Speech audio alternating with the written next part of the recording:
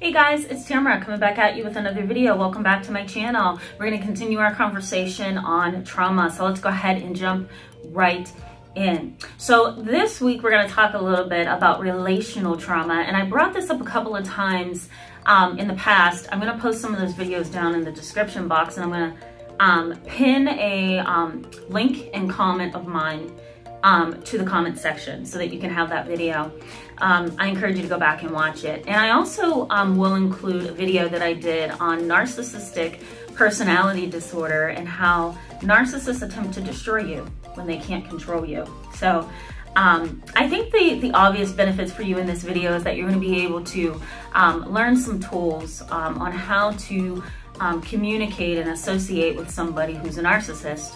I will say that there's very little hope for dealing with a narcissist. And one of the reasons I say that is because narcissists, they're interesting. They're interesting.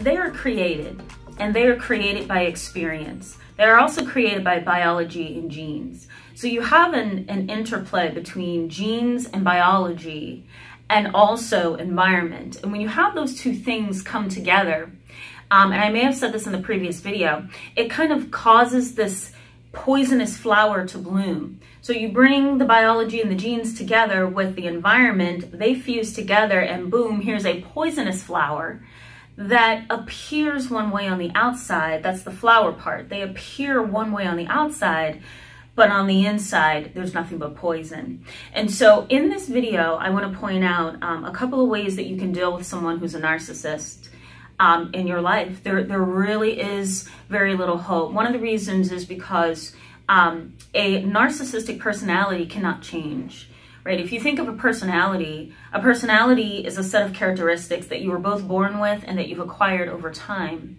And so when you think about a personality disorder, I want you to think of long-term, chronic, and pervasive. It's not something that you can counsel. It's not something that you can medicate. Right? It's not something that can change overnight. Narcissism is a personality, and it kind of, you know how it is every day for you, right? Your personality kind of paints your reality, it paints your world. And so the same thing with a narcissist. A narcissistic personality kind of paints the world. It paints their worldview, the way they think, how they process things, how they perceive other people and other things in life. A narcissistic personality knows exactly what to do to get what they want. They become very, some of them are very vindictive, but they become very manipulative, and they know how to do it. It's a skill, it's a personality trait. It's just like an artist, right? If you sit an artist down who wants to draw some kind of mural, however you say it, this has been a long day, so I apologize, or somebody who wants to go outside and paint this big, wonderful portrait on a street wall, a public wall. I look at some of the art that I walk by in the downtown area of my state, and I'm like, wow, how did they do this?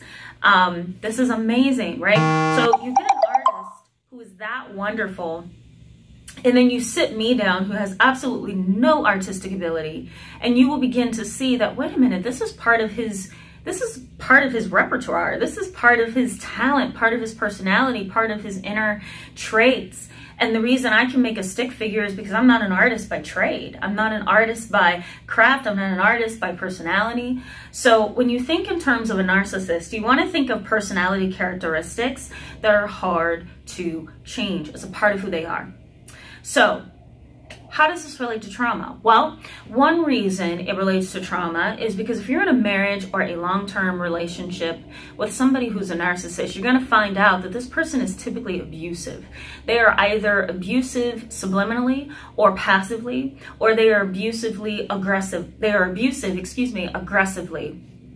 And what I mean by that is you might have a narcissist who is a passive-aggressive communicator. So somebody who gives you the silent treatment, they stonewall you, they gaslight you. And I talk about these concepts on my channel, so I encourage you to go back to some videos where I'm talking about narcissism and borderline personality disorder. I give you an explanation of what those terms are. But a narcissistic personality who's passive-aggressive, right? They stonewall you, they gaslight you, they minimize things, they're subliminally angry with you and displeased, and you don't know why. They're they're not telling you anything, but you can sense this animosity between the two of you.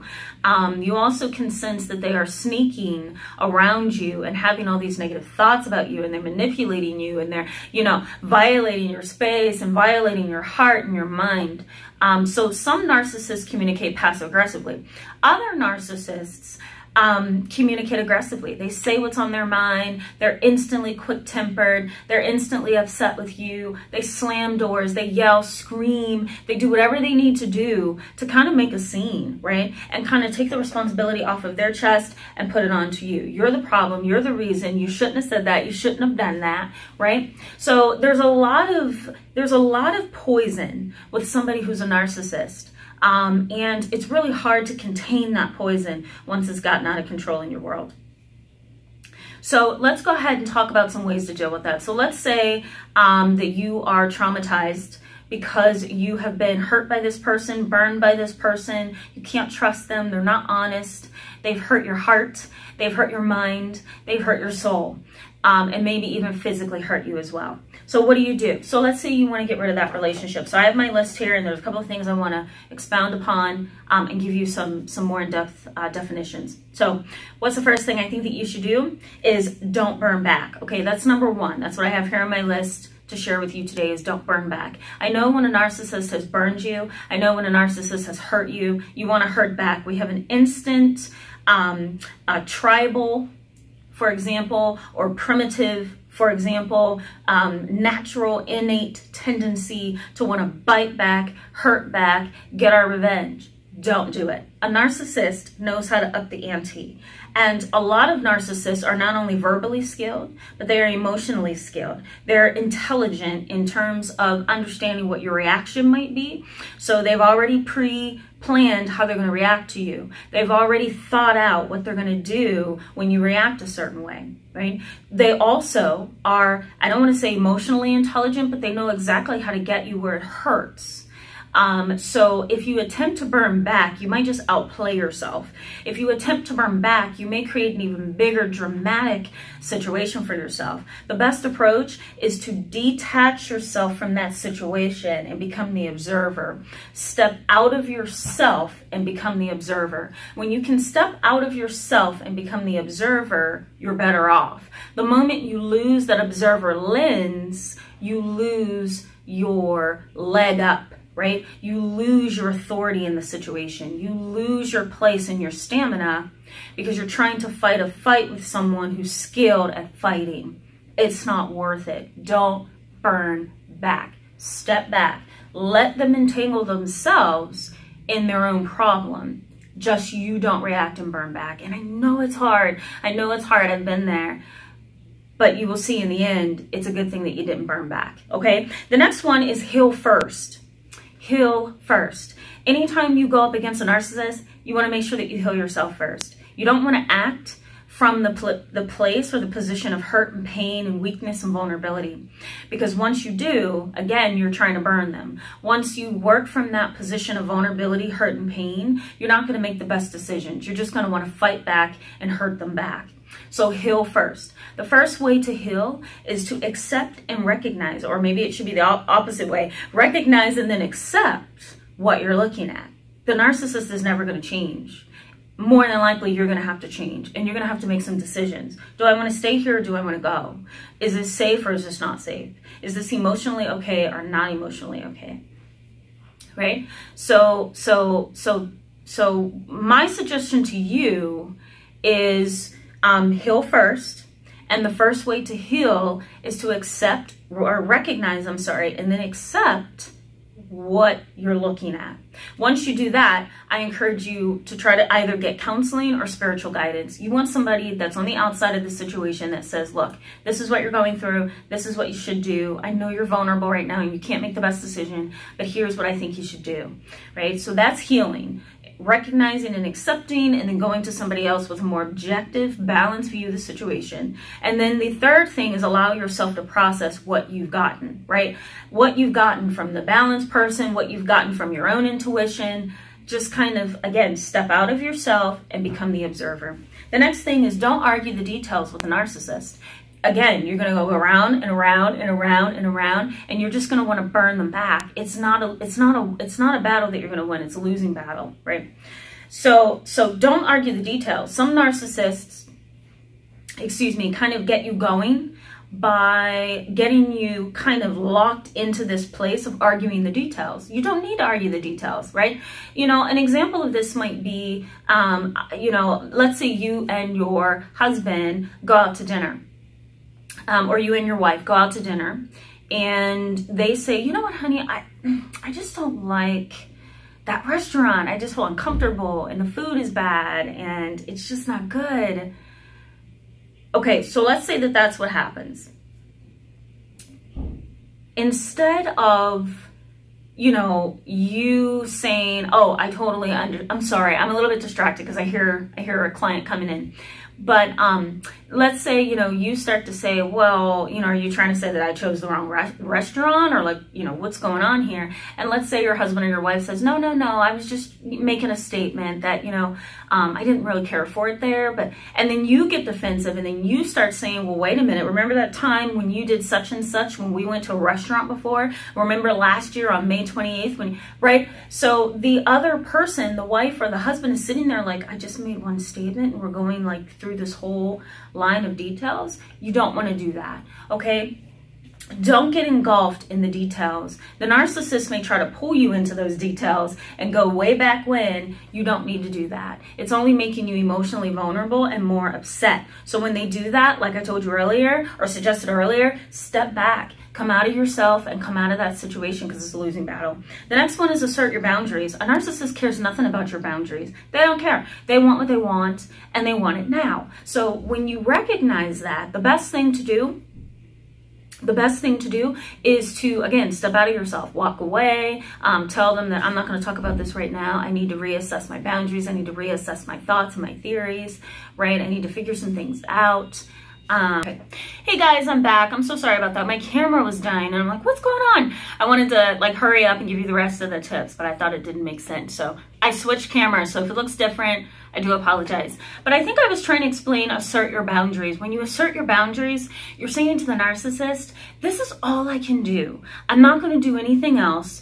I'm stopping you right here. The moment that you reassert your boundaries, that's the moment you gain back your power. If you don't do that, the narcissist is just going to manipulate you and hurt you and harm you and try to get over on you emotionally if they can, because they know that that's where most people are vulnerable. So assert your boundaries. The next one is emotionally detach and psychoanalyze.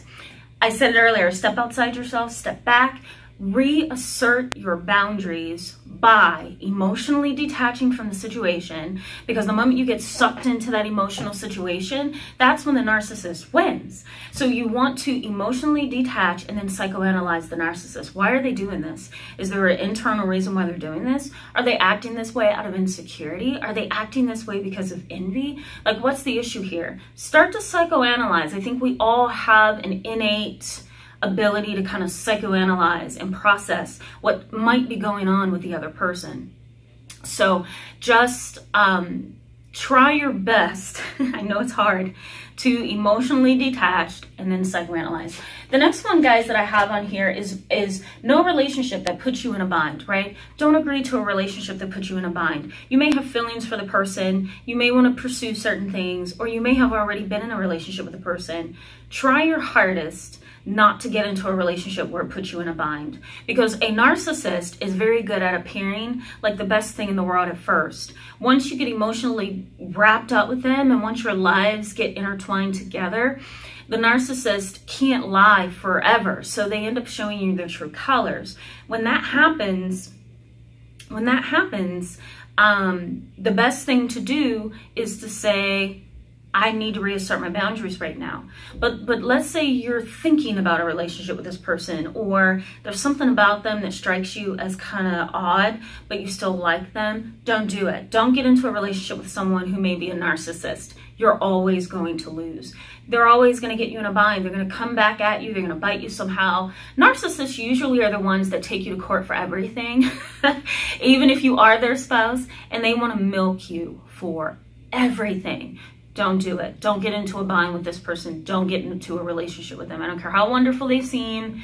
You have to balance your decisions with reality. So this person is so great here, but what's the opposite of their greatness that I'm attracted to? Something to keep in mind. The next thing is don't get entwined with them emotionally, financially. Don't become a business partner. Don't become an associate. Don't hook your accounts up. Nothing, okay? Don't get entwined with them. It is not worth it. Again, narcissists are the ones who will take you to court for everything. They're the ones who will try to sue you every time a shoe drops. They're the ones who use up the legal system and kind of manipulates the system and you in it. They're the ones who will engage you in a messy divorce or a messy separation. Just don't get entwined with them. That's my best advice to you. Last but not least, refrain from addressing every little thing with them. Narcissists throw whatever they can. It's like throwing something at the wall and hoping it sticks. Don't let them do that to you. Try your hardest to keep your boundaries. Step out of yourself, right? Reassert your boundaries. Show them what you're not going to tolerate, what you're not going to deal with, and go from there, right? So refrain from responding to or reacting to every little thing that they do to you. Narcissists know how to poke you until you explode. That gives them power. It also reinforces their desire to be superior. So the best thing to do is refrain from responding to every little thing that they do to you. All right, guys, thanks so much for being with me today. I apologize for having to cut the video in half. But again, my camera was leaving, so I wanted to make sure that I gave you the rest of the details here. Thanks so much for watching the video. I encourage you to give this video a thumbs up if it was helpful to you. And if you're not subscribed, I encourage you to subscribe. Then that way, when I post new videos, you'll get an alert and you can stay on top of videos like this. If you have a topic or something that you want me to discuss, let me know in the comments section below and I'll be happy to consider it and put it on this channel. I'm open to these kind of things. We're going to continue our discussion of trauma. And we're going to be ending here in about a week on this particular topic, and then we're going to start talking about something else. We're going to talk about emotionally detached and unhealthy parents, and that's going to be a series too, so stay tuned for that. All right, guys, take good care, and I'll see you soon. Bye-bye.